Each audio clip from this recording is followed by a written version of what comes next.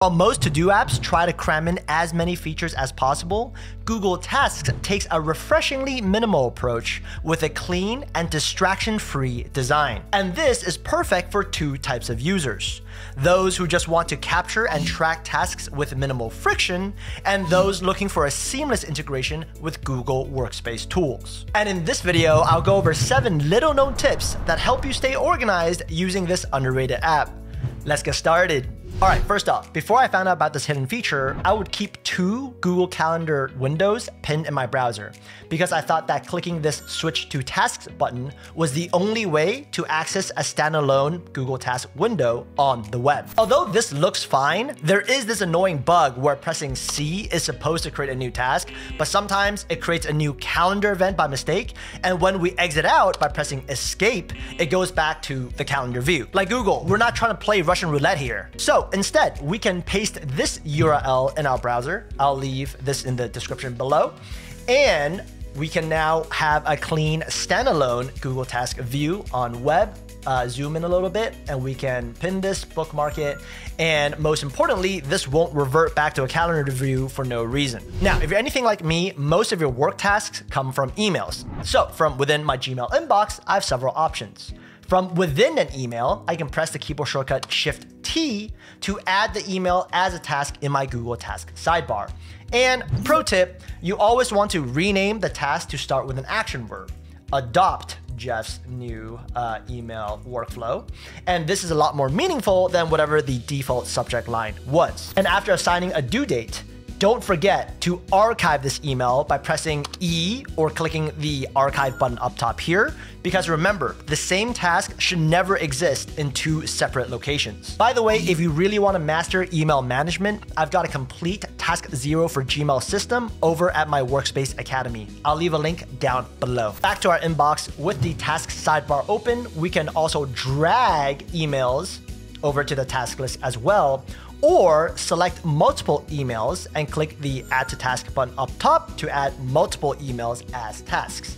And of course, from within our Gmail mobile app, we can press the 3 dots and click Add to Tasks from here. The best part about this workflow is that all the emails are linked within the tasks. So if I were to click that link, for example, from our standalone task list, the email is opened up in a clean standalone window so that after I deal with it, I can close the window and I'm not sucked back into my email inbox. Next up, in keeping with the theme of Google Tasks' deep integration with Google Workspace, I absolutely love how I can send any message from a Google Chat conversation to my task list by clicking the 3 dots, Add to Tasks.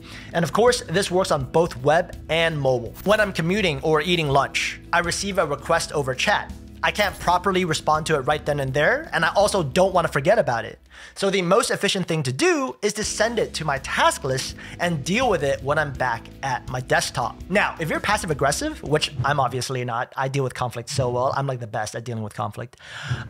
From within a group chat in Google Chat, we can add a task within the group, add a due date, and after assigning someone as the owner, the corresponding task will appear in their task list, which again, I would never do because I'm a mature and grown-up professional and I would never avoid confrontation, regardless of what my performance review says.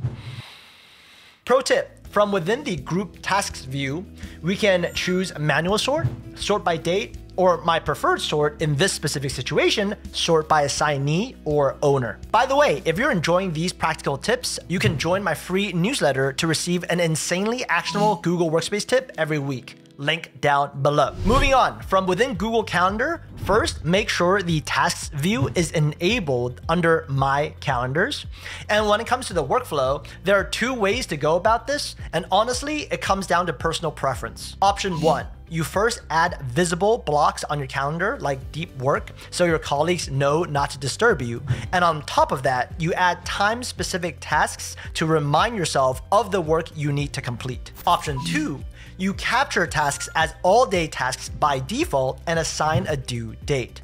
Then during your daily inbox review sessions, I'll talk about this in a bit, you review upcoming tasks, create calendar blocks for those tasks, and check them off your task list. I personally prefer option 2 just because it's more flexible, and honestly, we should be reviewing our tasks throughout the day anyways. I talk about that a lot more in the Workspace Academy, so check that out if you want. Next, let's talk about Google Tasks' biggest unfair advantage over other to-do apps: the Google Sidebar. When you're in the flow of work in Gmail, Drive, or even Google Slides, capturing tasks is just one click away. Pro tip, from within Google Docs, free users can rely on the sidebar as normal to add tasks, but Google Workspace business users can create a checkbox, left bracket, right bracket, space, type the action item, and assign tasks right from the document itself, which is a game changer for project meetings. The reason I'm making such a big deal about the sidebar is that if we could capture tasks the instant we think of them, i.e. reduce friction to 0, we'd never forget anything. And the sidebar takes us one step closer to that dream scenario. While we're here, a few more things to keep in mind. I like to sort my tasks by due date to stay chronological. I stick with just using one master task list to avoid context switching. And for repeating tasks, the only way to delete them is click 3 dots and delete all occurrences. Whether you're an Android or iPhone user, I highly recommend adding a Google Task widget right on your main home screen so that you can add tasks with just 2 clicks. One to add a task, and second to assign a due date. Although we mainly focused on the web version in this video, I'd say 70 to 80% of my tasks are captured through the mobile app, since new ideas usually hit me at the gym, during my commute, or when I'm trying really hard to fall asleep. All right, last and, well, maybe least, we can create tasks through Google Gemini. From within the web app, we can type @tasks, select Google Tasks, create a task, bring gift into office tomorrow, and the action item will be added to our task list. Quick heads up, you need to make sure your Gemini time zone matches that of your Google calendars, because there's currently a bug where tasks created in Gemini follows your Gemini time zone instead of your Google calendars. Also, if you don't see the Google Task option, head on over to Settings, Extensions, and make sure your Google Workspace extension is turned on.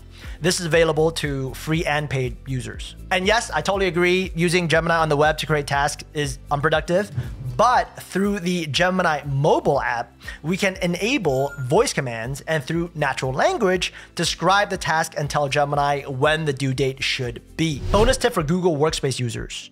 I know it's tempting to capture tasks, ideas, and thoughts all in Google Tasks, but trust me when I tell you I've made this mistake. It gets way too messy and disorganized. Instead, make sure to only capture action items in Google Tasks, since those always have a due date, and ideas, thoughts, and quick notes should be captured in Google Keep, where we can add labels and include more context. Again, if you want to learn my entire workflow, check out the Workspace Academy. If you enjoyed these tips, check out my Workspace playlist next. See you on the next video. In the meantime, have a great one.